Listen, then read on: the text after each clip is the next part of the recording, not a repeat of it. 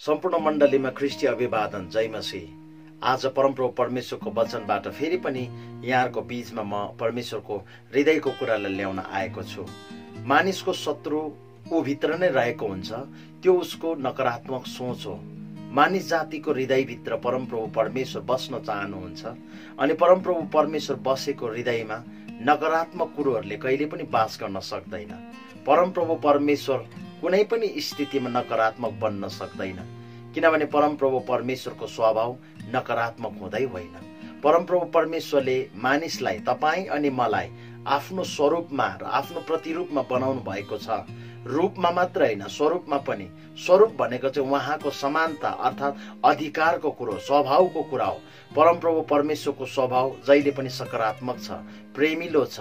कुनै पनि कुरालाई उहाँले कहिले पनि नकारात्मक दृष्टिकोणले हेर्नुहुन्न। एउटा कुरासँग उहाँ कहिले पनि सम्झौता गर्नुहुन्न, त्यो चाहिँ हो पापसँग, अधर्मसँग, झुटसँग, थुप्रै कुराहरूसँग। तपाईँले बुझिसक्नु भएको छ। आज म विशेष परमप्रभु परमेश्वरको वचन फिलिप्पी 4:4 यहाँहरूको बीचमा परमप्रभु परमेश्वरको शक्तिशाली वचनलाई लिएर आएको छु। परमेश्वरको दास सावल, जो चाहिँ परमेश्वरसँग भेटघाट भएपछि पावलमा परिवर्तन भए, उहाँले जेलबाट विभिन्न मण्डलीहरूलाई पटक पटक सन्देशमूलक कुराहरू लेखेको छ। हामीलाई थाहा छ पावलले नयाँ करारको इतिहासमा 13वटा शक्तिशाली पत्रहरू लेखेर गए, जुन पत्रहरूले आज मण्डलीमा अलौकिक तरिकाले काम गरिराखेको छ। तर पावलको जीवनको अतीतलाई, पावलको जीवनको वास्तविकतालाई मानिसले गहिराईमा गएर हेर्यो भनेदेखि पावल आज तपाईँ र मैले सोचेको जस्तो थिएनन्। उनी हरेक परिस्थितिहरूमा मृत्युसम्म पनि परेको थिए। उनले पटक पटक भन्दछ, म चाहिँ घट्नु ख्रिस्टमा बढ्नु, म ख्रिस्टमा मर्नु चाहिँ मेरो लागि लाभदायक छ भनिकन उहाँले आफैलाई परिचय गर्दछ। अनि उहाँले भन्दछ, 40 कम 1 कोरा मैले जीवनमा 5 पटकसम्म खाएँ, तर पनि मैले घमण्ड गर्नुपर्छ भने एउटै कुरामा म घमण्ड गर्छु, त्यो चाहिँ मेरो अधर्ममा अर्थात् मेरो कमजोरीमा म घमण्ड गर्दछु। त्यो पावलले जेलबाट मण्डलीलाई पत्र लेख्दै गर्दाखेरि जेलको जीवन कहिले पनि सन्चो हुँदैन। हामी प्रत्येकजनालाई थाहा छ, घरमा आरामले बसेको जस्तो जेल जीवन हुनै सक्दैन। त्यो पनि पावल कस्तो खाले आपतमा परेको थियो, कस्तो खाले आरोपमा परेको थियो भन्दा धर्म प्रचार गर्ने एउटा डरलाग्दो आरोपमा परेको थियो। पावल जब संसारमा हुँदा सावल थिए, संसारको सबै बुद्धिजीवीहरूले, राजा महाराजाहरूले, राजनीतिज्ञहरूले उनलाई साथ दिएको थिए।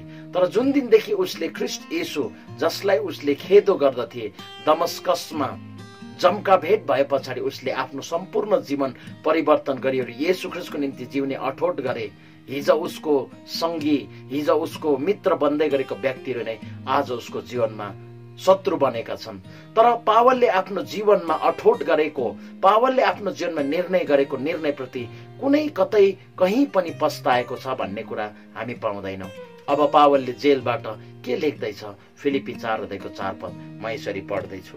यहाँ यसो भन्दछ, प्रभुमा सधैँ आनन्द गर, म फेरि भन्दछु आनन्द गर। हालेलुया। परमप्रभु परमेश्वरको दासको सकारात्मक सोचले गर्दाखेरि संसारमा उनी आजको दिनसम्म पनि उनको सन्देशहरू हर एक मानिसको हृदयको ढोकढुकी भएर रहेको छ। प्रिय परमप्रभु परमेश्वरको सन्तगणहरू, के तपाईँ र म परिस्थिति गम्भीर बन्दै गर्दा, के तपाईँ र म परिस्थिति हाम्रो पक्षमा नहुँदाखेरि, के हाम्रो जनसमुदायहरू हाम्रो पक्षमा नहुँदै गर्दाखेरि हामी परमप्रभु परमेश्वरलाई धन्यवाद दिने सकारात्मक सोच बोक्न सक्छौँ?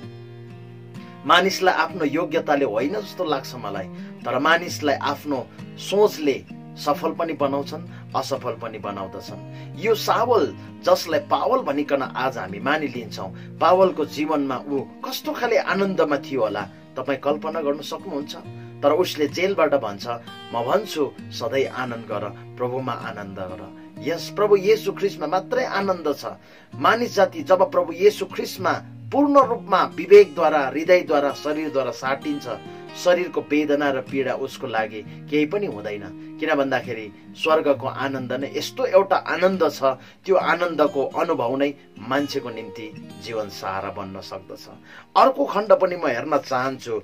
प्रेरितको किताबमा हामी आउँदाखेरि पावललाई चाहिँ जेलमा हालिएको छ। अनि त्यो समयमा सिलास पनि जेलमा छ। अनि जेलबाट उनीहरूले कसरी चाहिँ परमप्रभु परमेश्वरलाई महिमा दिँदछ म यहाँ यसरी पढ्दछु। यहाँ यसो भन्दछ, अनि मध्यरातमा पावल र सिलास प्रार्थना गरिराखेका र परमेश्वरको भजन गाइराखेका थिए। अनि कैदीहरूले उनीहरूलाई सुनिराखेका थिए। अनि एक्कासी एउटा ठुलो भुइँचालो आयो, यहाँसम्म कि झ्यालखानाका जगहरू हल्लाइए। अनि तुरन्तै सबै ढोकाहरू खोलिए र सबैका बन्धन खोलिए। अनि झ्यालखानाका हाकिमले निन्द्राबाट बिउजेर झ्यालखानाका ढोकाहरू खुल्लै देख्दा कैदीहरूलाई भागिसके भनी ठानेर तलवार निकालेर आफैलाई मार्न लागेका थिए। यस पछाडि म तपाईँलाई भन्दियो, त्यस पछाडि के भयो भन्ने कुराहरू भन्दा पनि सबभन्दा ठुलो कुरो के भयो भन्दा पावल र सिलासलाई चाहिँ रोम राजाहरूले, रोमी सिपाहीहरूले चाहिँ कठोरताको साथमा खुट्टामा ठिङ्गुरो ठोकिकन 25 पदमा हामीले हेर्दाखेरि पाउँदछौँ, 24 मा हेर्दा पाउँछौँ। यस्तै हुकुम पाएपछि तिनले उनीहरूलाई भित्रपट्टिको झ्यालखानामा हालेर उनीहरूको खुट्टामा ठिङ्गुरा कसिएर कसिलो गरी हालिदिएको थियो। मैले सुनेको थिएँ ठिङ्गुरा भनेको चाहिँ मान्छेको नली हाडमा दुईपट्टि काठले चेप्टाउने हुन्छ अरे, एकदमै डरलाग्दो चेप्टाउने। अनि बेला बखत त्यो चेप्टाउने क्रममा चाहिँ साइडबाट नट स्क्रूले चाहिँ कसेर चाहिँ गम्भीर तरिकाले चेप्टाउँछन् अरे। त्यो चेप्टाइएको अवस्थामा पावल र सिलास के गर्दै थियो भन्दा प्रार्थना गर्दै उनीहरू चाहिँ परमप्रभु परमेश्वरलाई स्तुति गर्दै थियो भन्दछ। प्रार्थना अभियसली मान्छेले दुःखमा प्रार्थना गर्छ, तर स्तुति दुःखको बेलामा मान्छेको मुखमा निस्किँदैन। संगीत भन्ने जुन एउटा संगीतको धुन छ, मान्छेले दुःखको बेलामा संगीत होइन, आनन्द भएको बेलामा संगीतको धुनहरू निस्किन्छ। पावल र सिलासको हृदयमा त्यो बेलामा परमेश्वरको कस्तो मोह थियो, जुन मोहले उनीहरूको हृदयबाट संगीतको धुन निस्क्यो। तपाईँ र मेरो दृष्टिकोणले हेर्दै गर्दा उनीहरू कष्टकर जीवनमा थियो।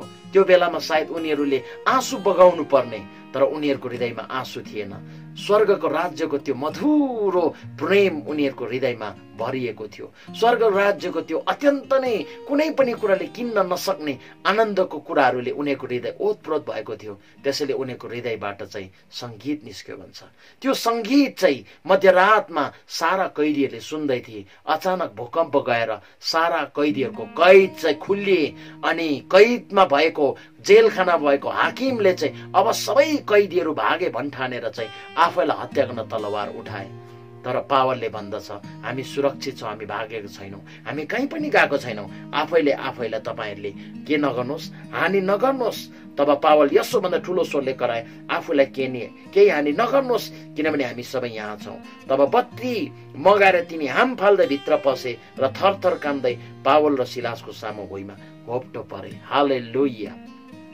तपाईँको जीवनमा पनि परिस्थितिहरू एक समानको छैनन्। कयौं मान्छेहरू हारेको जीवन जिउँदछन् प्रभुमै भएर पनि।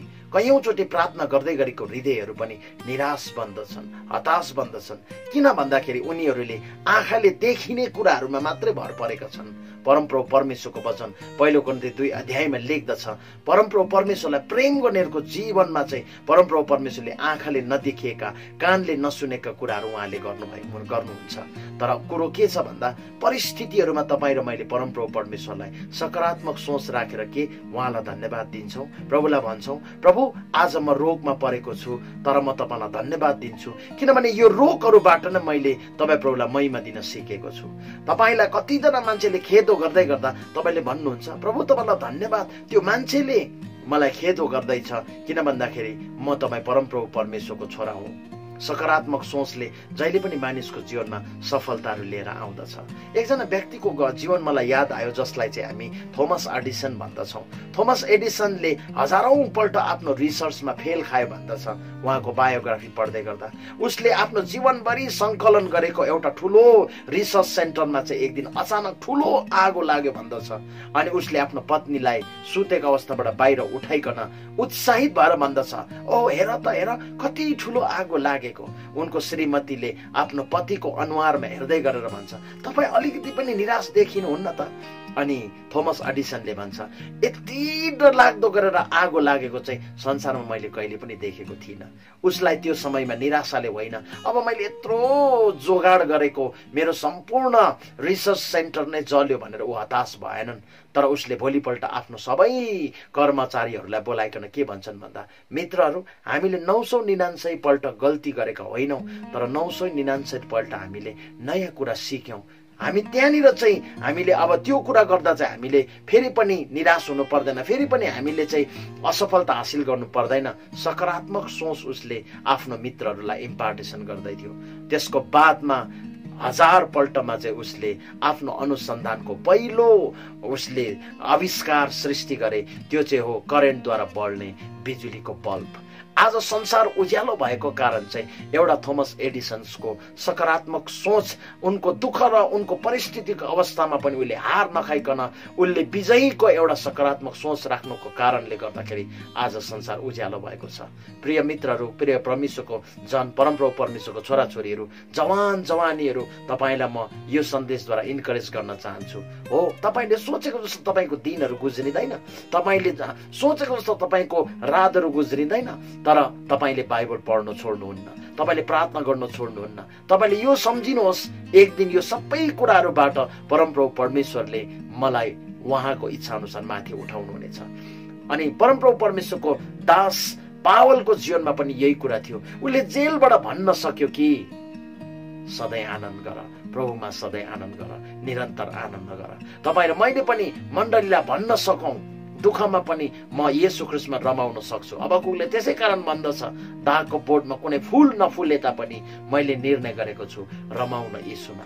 किनभने तपाईँलाई थाहा छ प्रियहरू, तपाईँलाई परमप्रभु परमेश्वरले आफ्नो डिजाइनमा बनाउन चाहनुहुन्छ। तपाईँले सोचेको जस्तो जीवन जस्तो होइन, परमेश्वरले सोचेको जस्तो जीवन परमप्रभु परमेश्वरले तपाईँबाट पुरा गर्न चाहनुहुन्छ।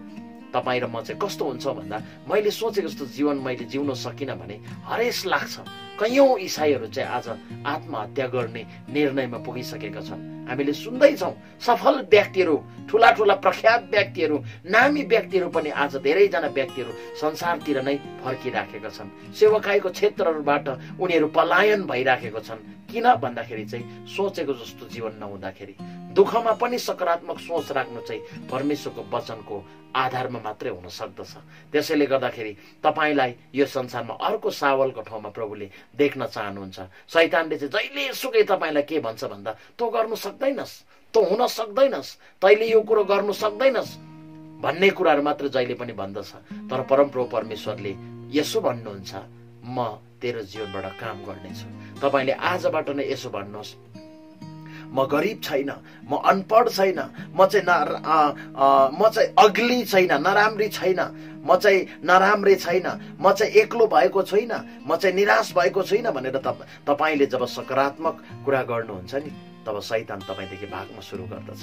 मान्छे आज एकान्तमा पुगेर किन डिप्रेसनमा पुग्छन् भन्दा नि, उनको विवेकले बार बार उसलाई के भन्छ भन्दाखेरि, तँलाई बुझिदिने कोही पनि भएन, तेरो दुःखमा साथ दिने तँलाई कोही पनि भएन, संसारमा तँ हुनु र नहुनुमा कसैलाई केही पनि फरक पर्दैन, न त तेरो परिवारलाई फरक पर्दछ। त्यसले गर्दाखेरि तँ बाँचेर पनि केही फाइदा पनि छैन। तैँले शिक्षा हासिल गरिस् तर पनि तैँले केही कुरो गर्नु सक्दैनस्। थुप्रै थुप्रै प्रकारको नेगेटिभ कुराहरूले यति धेरै मान्छेको हृदयमा चाहिँ शैतानले काँड हानेको जस्तो हान्छ।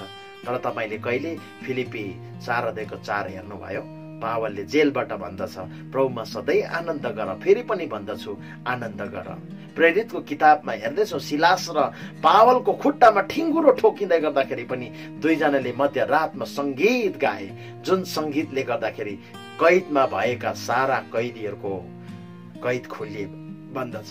तपाईँको एकजनाको जीवनको सकारात्मक सोचले हजारौं मान्छेलाई तपाईँले परिवर्तन गर्न सक्नुहुन्छ। हो, त्यसको लागि परमप्रभु परमेश्वरले तपाईँलाई यो संसारमा सृष्टि गर्नुभएको। प्रभुले तपाईँलाई आशिष दिउन्। आउनुहोस्, प्रभुको वचनद्वारा आफ्नो विवेकलाई सकारात्मक बनाउनुहोस्। त्यो व्यक्ति सकारात्मक बन्नु सक्छ जसको हृदयमा परमेश्वरको वचन छ। अनि जो व्यक्ति सकारात्मक सोच राख्दछ त्यो व्यक्तिलाई ठिङ्गुरोले केही गर्दैन, त्यो व्यक्तिलाई जेलको बन्धनले केही गर्दैन। त्यो व्यक्ति जहिले पनि परमेश्वरमा रमाउन सक्दछ। प्रभुले हामी सबैजनालाई आशिष दिउन्। र नयाँ जीवनमा तपाईँहरूलाई परमप्रभु परमेश्वरको नाउँमा म स्वागत गर्न चाहन्छु। सबैजनालाई प्रभुले आशिष दियोस्।